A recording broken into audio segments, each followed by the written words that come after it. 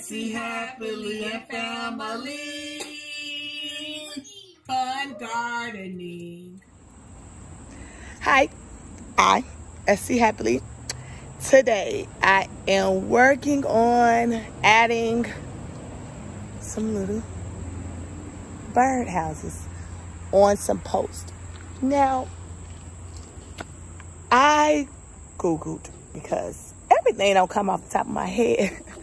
I have an idea, and then most people put their posts inside of their fencing, but I actually want to put stain on that and have the option to see the wood, so I decided to put it right there.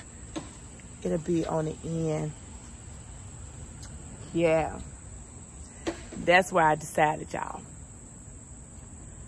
So we're gonna put that right there, add some color, some stain to that, and now I'm working on over here. So, and y'all know this has been a work, but as you walk up the stairs, I had the option to place it right here by this planter so it can be like right there, but I decided not to do it right there. Okay. And instead, well, we have two paths. Yeah, I still ain't put that stuff in the ground. I don't think I'm going to no time soon. Oh gosh, with these projects, you just never know when you're gonna have or be in the mood to do such a thing. But I decided to place it right here where we have two paths meeting. Then it'll be like a birdhouse, but really a street sign. So I'm digging a hole down off in there.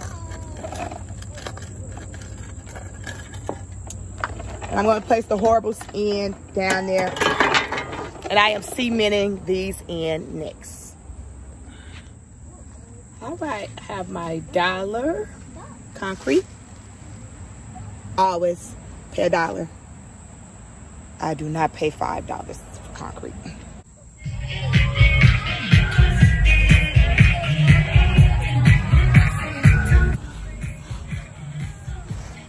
All right, y'all, I use Gorilla Glue to put my birdhouses down. You can put a board on top and then come through, screw it all in and stuff.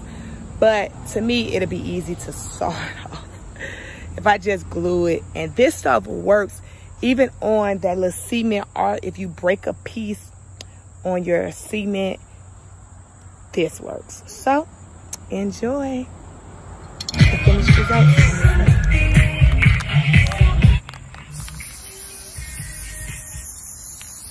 You will see some white foam. That's what it looks like.